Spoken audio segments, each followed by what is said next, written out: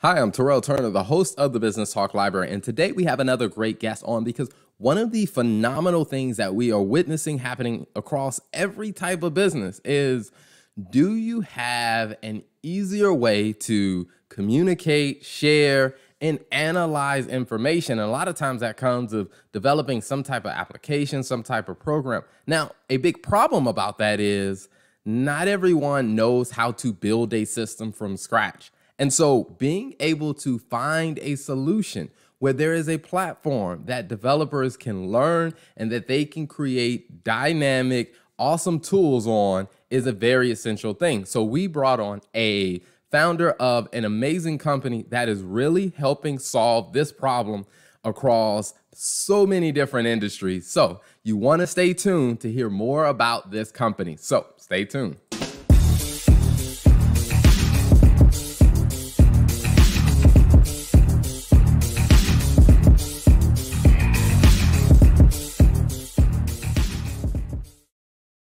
So without further ado, let me bring on my guest. Robert, welcome to the show. How are you?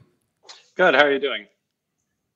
I am great. I am great. You know, this is a topic that I've been really interested in as I've started to look at, different ways that companies are evolving and trying to find some low code options for providing a solution. So before we jump into the details of that, tell us a little bit about your background.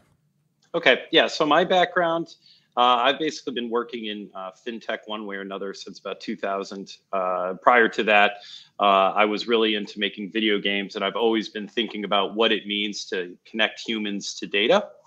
And maybe it goes all the way back to when I would watch Star Trek, and they had as a kid, and they had the screens up there, and I would see them like, oh, the engine needs more thrust, and how do you know that information? And you're interacting, right? So before there were even really like VGA screens, I was thinking about what does it mean to allow humans to act with data. So really, this has been a lifelong passion for me. So that's my background, and then naturally, kids get into video games. So I got into video games, building video games, and then found my way into fintech. Started off at Bear Stearns.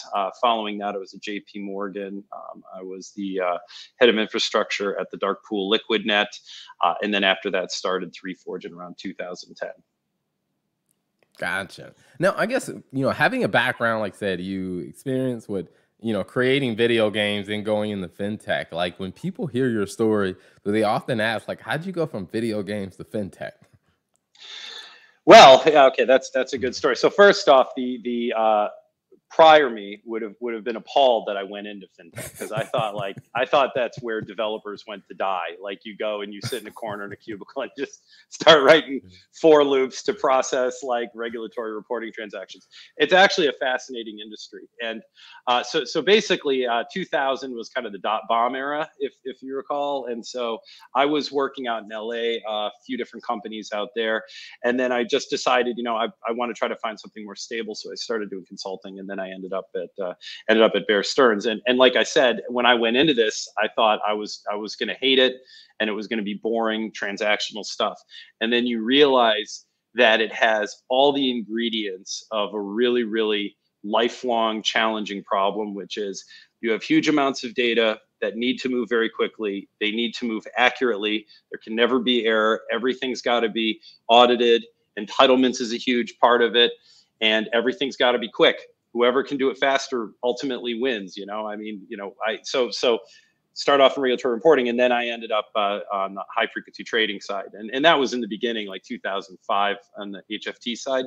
And for maybe the listeners who are fully aware, high frequency trading really is the idea that you're letting a very high level is you're letting a computer basically do the micro trading for you. So you say, I want to buy 1,000 shares of Microsoft, you send it off, and then a computer is looking at the whole market, and then deciding at the exact right moment which exchange should I send that to. Now you can imagine there's two computers sitting next to each other, both trying to trade 1,000 shares. One's going to win, one's going to get the better price. You know what I mean? And so it gets faster and faster and faster. And so when I was starting, it was milliseconds. Now it's down to microseconds. But the same challenges are still there. You have to have 100% accuracy. Everything's got to be accounted for, and then at the end of it, the volumes are massive. So how do you build displays around that? So, yeah. Gotcha. You know, and that becomes a very big thing because I think for people that aren't familiar with it, I mean, from a, if we took the technology and you really just kind of looked at it from, you know, if you didn't have the technology, someone would have to actually pick up the phone and call all those different brokers and figure out what the pricing was and then try to come back. I mean, maybe 3 days later, they come back with an answer and say, hey, here's what we should have done 3 days ago. And I Exactly, think, exactly. You know what's funny? It's kind of a side story, but one of my jobs when I first got into it, because I was on the regulatory side, is I had to actually go in case everything went down. You still needed to know what time a transaction had taken place. So back in the early 2000s, they still had a box sitting on the desk where they could like punch a card and it would like go and so something had to make sure those clocks had the right time. So that was part of my responsibility in that field. So it was interesting to see that transition. I was literally coming in where they were starting to replace physical means of doing things, you know, over the phone sort of things with electronic trading, and I've been through it the whole way. And you know, I call it Moore's phenomenon, not Moore's law, because tapers off. But I mean, we've seen that. I mean, just every year, the amount of data doubles and doubles and doubles. And of course, it's just because everything's becoming electronic. mhm. Now, I guess from your perspective of having seen, you know, like I said, the old analog approach to now the massive amount of data and the computations that are happening, like, do you ever sit back and just like are amazed at how far things have come in that short period of time? Yes, I mean it's a little from column A, a little from column B. I'm amazed how far things have come. I'm also amazed at how disorganized things are in some ways too. I think it could actually be a much more efficient system that we have. Behind the scenes, there's a lot of duplicity and things like that. Then there's a lot of room for streamlining. I mean, let's put it this way. I think there's still huge room for competition and to streamline costs, et cetera, et cetera. But at the same time, yeah, it's hard to believe, how far we've come in just 20 years. So yeah. Mhm. Awesome, awesome. Now, coming into your, your life with, 3Forge, I mean, what was it that really kind of sparked it as, hey, you know what, this is the business that I'm going to invest my time and my energy into? Right. So through my travels, so to speak, in the different companies I was at, and the different positions within those companies, and by the way, in each one of those, I had a variety of different responsibilities.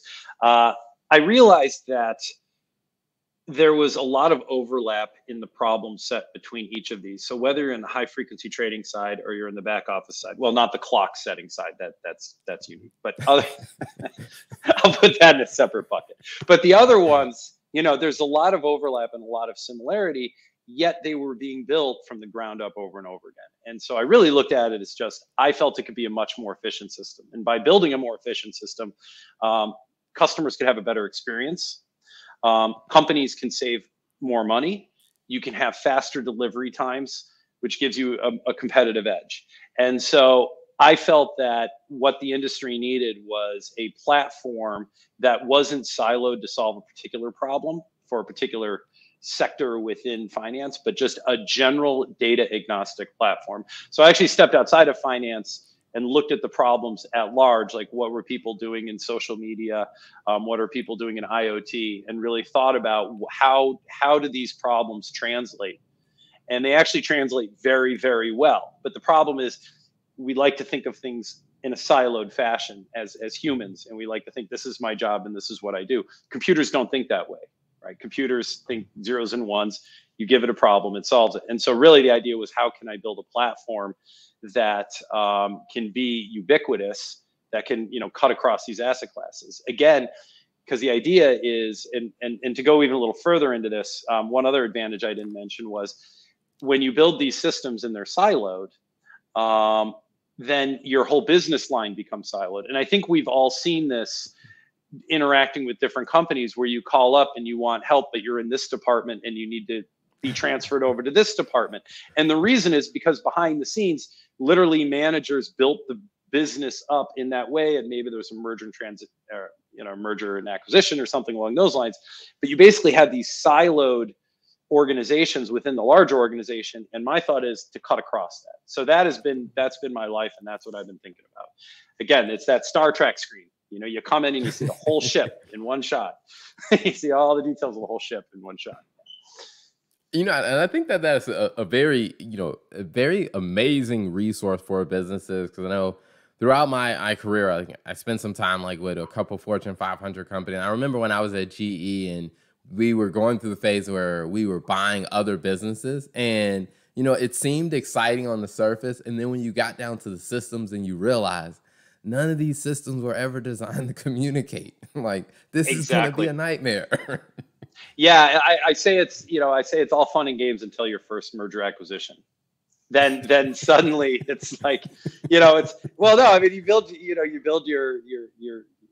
company or whatever, you grow some idea, and you can be very disciplined. We're going to use this technology and this technology and this technology. This is where we're going to use front end, middle, back, and that's how it's going to be. We're going to be a Windows shop, or we're going to be a Linux shop.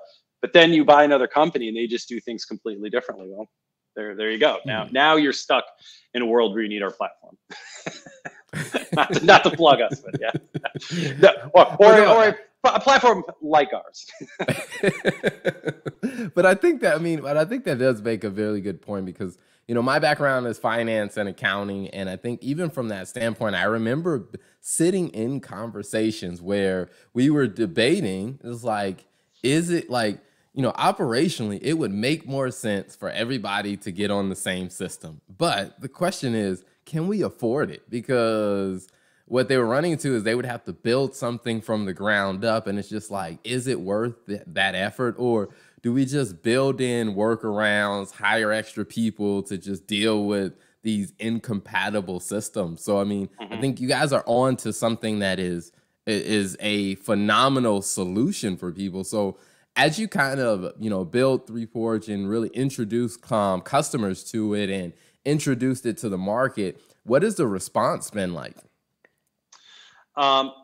It's the response, I would say, in the beginning is unsettled. It was a bit unsettling, almost, in a way. So first off, we were pushing our idea at the same time as the concepts of the data lake, or the data river, the data ocean, and all the different terms, while all these things are going on. And so there was a huge push from industry to say, just take all your data from all your different groups and just shove it all into one database. And I could go through all the problems with that. First off, different types of databases are designed for different types of data. So all along, we were pushing a paradigm called leave the data where it is, which is, don't try to reinvent everything and say, we're going to tear it all out, greenfield, build everything again. That's extremely expensive, and a lot of times frankly, it fails to try to do that. What we believe is you leave the data where it is, and you basically connect these systems. You connect to these systems instead. And so for us, getting into kind of the journey of 3Forge, it really has come down to, honestly, a few key individuals and key companies that really were willing to take a chance on a very different approach to solving this, and they've reaped the benefits of doing that, to be honest. But yeah, that was the reaction. And now I would say in the last few years, now it's people understand, and they've seen the pain of what it's like to deal with all the things you were just talking about, and we're getting a lot more acceptance now. Yeah. Well, that's good to hear, because like I said, I remember my days of being kind of the finance person on a system implementation. And I remember there was one at one of the companies, and I won't say the specific company's name, but we were about, we were 6 figures into expenses on this project. And there were just some glaring things that's like, we cannot move forward on this. Like, I know we spent all this money, but we just cannot move forward, because it wasn't gonna solve the problem that you were talking about, because you're still gonna have all these, a group of silos. On the surface, they look like they function together, but it's just like, this system doesn't really work well. So, as you start to, to work with the different clients and introduce them, what is it like when someone reaches out? Like, usually, what are the problem case that they have, or the use case that they have, that they're saying like, hey, 3Forge is the perfect solution for XYZ? Yeah, I wish I had a buttoned up answer to that. It's funny because every time it seems like we've kind of, we sit back and strategize, well, what's the angle of how we've been embraced by these different companies. And we almost always end up coming in on some different trajectory, but we always end at the same place. And so usually what it is there's an effort. A lot of times it's regulatory and compliance driven, or sometimes it is support desk driven. And by support desk, I mean, you call up one of these big banks and you have a large portfolio across many assets. You want to talk to a guy and you want that or girl, and you want them to know all of your positions across all your assets, right? And so that's an example. So really it's been, it's been, sometimes it's been front office driving this because they want that platform. Other times it's been back office driving it because from a compliance standpoint, you want to be able to have that full picture as well. And then, sometimes it's just been, we come in with a small use case. But the whole idea is that we've made it very, very simple once you've integrated in one spot, kind of link into another system. We worked very hard at building the tools to say, link to another system. And so it just naturally starts to expand once we get a use case, because every use case is tangential to another use case. Once you solve this system, the people who use this system never just use this system. They're always using 2 systems or 3 systems. And so you start to just expand that way. Yeah, I can think of a lot of scenarios where I've called into a help desk for something and you get to the question and you've waited online. You finally get to a human being and you ask your question and they're like, oh, that's not my department. We're going to have to transfer you over. It's funny because it's always bothered me, but I feel like because I've built this product that solves a lot of that problem. And so I feel like I'm allowed to get a little bit extra upset when that happens to me. Like, I've actually solved this, please. Just use this software. You know what I mean? It's like, I've actually tried to do something about it. Anyways, but yes, it's always happening. Now, when you're in, like, as you go from, this idea and, you're solving, a very serious problem. Now, on the side of managing, like I said, the business around your idea, what has that been like as far as, bringing people on the team and, developing in the different functions within running your business? Mm-hmm. Well, in that regard, I've been lucky to have found, I think, a few key people that I trust to help me, kind of set up this company. Also, well, let's put it this way. My background is I'm a computer junkie, computer nerd. I code all day long. That's what I love to do. I love to look at architecture problems and try to solve them and think about the next big thing. But when it comes to running a company, I have to wear a different hat. For a long time, when the company was kind of being bootstrapped and starting up, yes, I had to kind of manage and work through that. And over time, we've found some people that I really trust that help me manage those things. I mean, recently we set up an office in London, and not recently, a few years ago. Last year we set up an office in Singapore. That's serious logistics and things like that. So unfortunately, I've got a good team to help me do those things. Now, what was that experience like for you? I mean, when the idea came up about, hey, we're going to open an office in London, like, what was going through your mind when that idea was pitched? Well, a few things. One, is probably just as much my customer's idea as mine. And one thing that's very interesting, at least in the capital markets, is how much. So first off, when you go to the UK, anytime you're going to have a follow the sun, like 24-hour support system, whether you're a bank or maybe even an airline or something, I don't know. Well, maybe not airlines. They probably put it all in India or something, but at least in finance, generally you want to run your support out of London because that actually touches North American hours and you also touch APAC hours, Asia hours. So that was natural for us to set up an office in London because our tools are used to support. And support is often in London. So that was a natural extension for us. But what's been interesting over, maybe the last 36 months, maybe even longer, is we've seen an uptick in APAC trading and just what's going on in Asia. I mean, at this point, we're doing some use cases with cryptocurrency. There's tons of cryptocurrency being managed and traded through Singapore, as an example. And so I guess it was a long answer. The short answer would be this was driven by customer demand. Just the amount of usage we get out of London and the amount of usage we get out of APAC. Yeah. Nice. Now, so when it comes down to, like I said, the type of, companies that you guys support, like when you think about kind of your target audience, like what do some of those companies look like as far as like size and nature? Size and nature.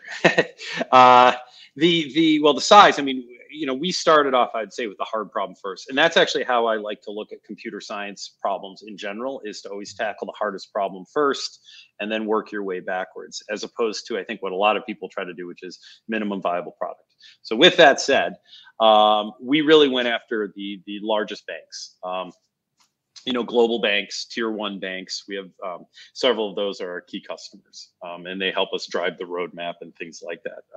So that would be our bread and butter, our historical customer has been that. Recently, again, with crypto has been picking up, so those we've starting to get more usage there, and also now tier 2, tier 3 banks as well. So. And, we're now talking, I mean, IoT is another one where they're very interested in large data. So we're having a lot of conversations there too. Gotcha. So if people are interested in learning a little bit more about 3Forge, where's the best place for them to go online? LinkedIn, 3Forge. Yep, there you go. Look at that. Awesome. Perfect. Awesome. Yeah. And so we do updates very frequently on here, and we're doing new stories and new features. We have another thing I haven't really touched on is we have adapters to hundreds of different types of databases. That's part of this leave the data where it is. And so we talk about the different types of databases on here a lot and things like that. And when we're integrating with new systems, so we're doing a side-by-side comparison. It just comes with the territory when we're integrating with so many different types of systems. We're introduced, and so we're always comparing, and we're putting that sort of information on LinkedIn. So it's a good resource. Awesome. I love it. Well, before we wrap up, one of the final questions that I love asking every guest that comes on is, when you think about your journey of where you've been and you think about where you are now, what's 2 pieces of advice that you would share with other entrepreneurs? And it could be you reiterating something you've mentioned earlier, or it can be 2 new things. Okay. Well, 2 new things. I'll try to do something new here, make it instead of just repeating old stuff. I would say one is, there's the old saying, which is you make your luck. So a lot of it was luck. I mean, I got lucky being introduced to the right people at the right time with certain problems after certain events, et cetera, et cetera. But at the same time, I definitely made my luck. I got things ready. I got everything in place so that when the opportunity hit, I was there. At the same time, I will concede there was a chance that the company could have failed. I mean, there was definitely, there were times where if we didn't hit certain key events, it would have been problematic. That was, 5 years ago, maybe even longer than that. But, definitely, some things are out of your control, but you definitely want to try to control what you can. The second thing of advice I'd have is, and I can't give general, I don't want to give general advice, but I'll say for me in particular, I always knew I wanted to try to start something and do something different. And so I really focused and worked very hard when I was in industry, when I was actually sitting at these large companies, to try to absorb as much information as I can, and try to really diversify the different use cases I was getting involved with, and really try to, because just like in life, I mean, there's a reason you learn an instrument, right? I mean, I know the piano a little bit. Trust me, I'm not going to be, I'm not I'm by no means going to be doing concerts. But the point is, if you dabble in as many different diverse things as you can, kind of surrounding the space you want to go into, the better off you are. I guess an analogy would be as if you want to open a restaurant and you love French food. Well, it still probably makes sense to try different kinds of food. That helps you expand your palate. Same thing with technology. Awesome. I love it. Well, Robert, thank you so much for being an amazing guest on the show. It was a pleasure having you today. Okay. Thank you, Terrell. Thank you for tuning in to the Business Talk Library. If you like our content, be sure to follow us on social media. And if you want to see more of our exclusive content, you can subscribe and become a member on patreon.com/Business Talk Library. Hey, the Business Talk Library is the place where business makes sense.